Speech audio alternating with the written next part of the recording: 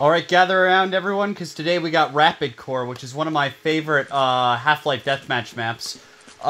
Something to note about this map is that this came out actually several years after, or I should say was added into the game several years after the fact, in 2001. It was actually a contest for the website Planet Half-Life, and the winner was someone named Michael Schultz, and this is the map he put in the game. And this is actually not even the last time he'd win a mapping contest, because apparently the map, Powerhouse in Half-Life 2 Deathmatch is also by him, and it was also a contest. So go figure. Yeah, I don't know if you'll ever see this, but yeah, this is a great map here, Schultz, so yeah, good job. So it's kind of like, you know, at first it looks really small, but as you walk around and you notice all the little different areas that'll show off real quick, you start realizing that it's actually quite big. And there's a lot of little interesting things to see. A few of the areas in this game, this level, are like in, like, you know, kind of like material, like radioactive areas where like something will happen if you go in. I also like that he made the wall charges and stuff a little bit more detailed than they were in the original game, so that's a nice little touch. You want this rocket launcher. I think you might need to grab the long jump from somewhere else in the map. So yeah, it's more complex than it might seem at first. There's like, you know, just a little things like, you know, this area right here. I always liked how this looked. It's a little glass structure. There's weapons are spread around good. There's a lot of find. You know, there's plenty to use. It's a nice little central area here. This is what I meant to say. This like radioactive stuff right here. That it hurts you a little bit to go in, but you know, there's always something in there. I think that's a little goofy, but whatever. Doesn't hurt the map by any means. I also like this area up here. I'll just we wrapped around real quick, so let me just go back to the area with the long jump. Yeah, or the rocket launcher. Here you go.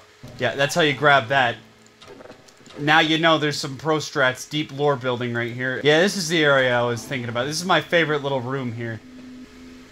You got some more batteries. This is kind of a battery room, but that's not the only thing. See, this doesn't hurt you. What it does is that you have to jump up. It's like low gravity. And right here is everyone's favorite, the gauze. Which is a little less useful in this map, admittingly, just because it's not very vertically, like, designed, and, like, there's not a lot of places the gauze jump to. You could use it to get the rocket launcher if you didn't have the long jump thing, though. Not much more to say. I think I've covered it about.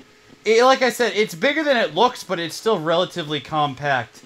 To me, this is a lot more of what Frenzy should have been. Not that I hate Frenzy by any means, but if you're talking like a full server, like this one, I think does the job a little bit better than that one does.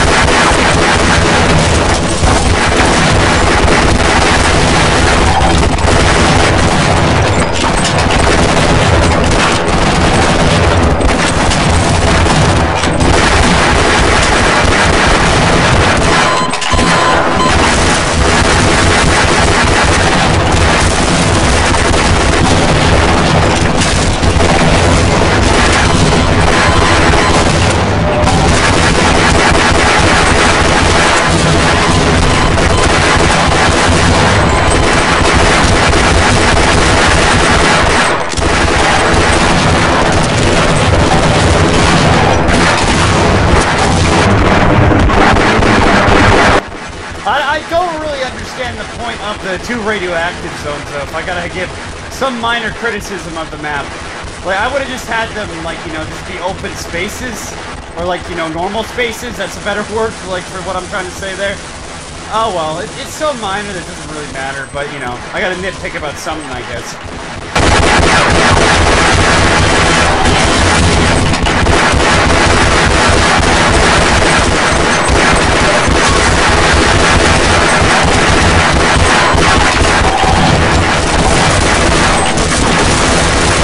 Chuck grenades through here for maximum greatness.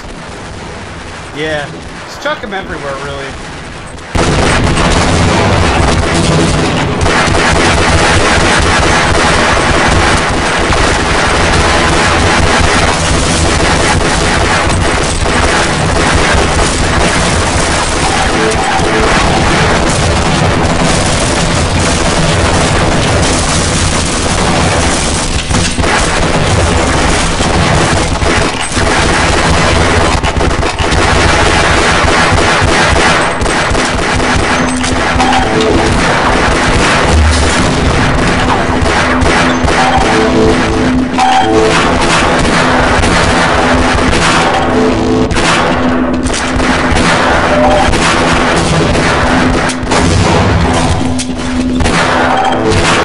My aim is on point at all times.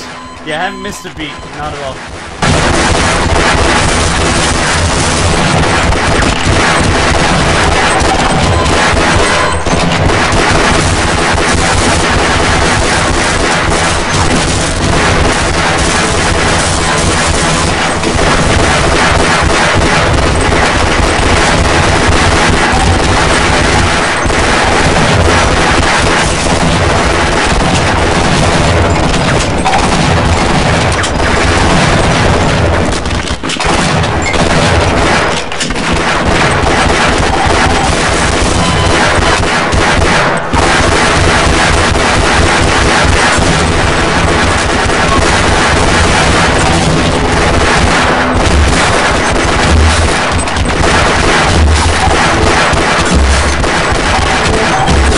In my old age, I find myself better with the crossbow instead of the revolver. It was the other way around at one point in my life.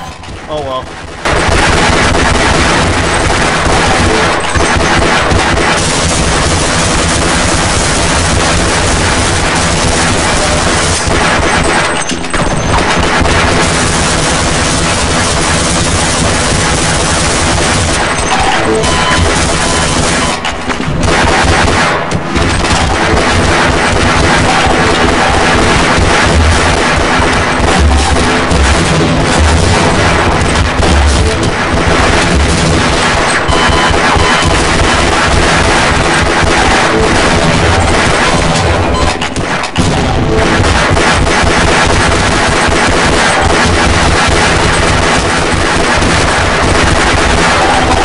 Anyway, yeah, rapidcore, one of my favorites, and it holds up. Go play it if you can.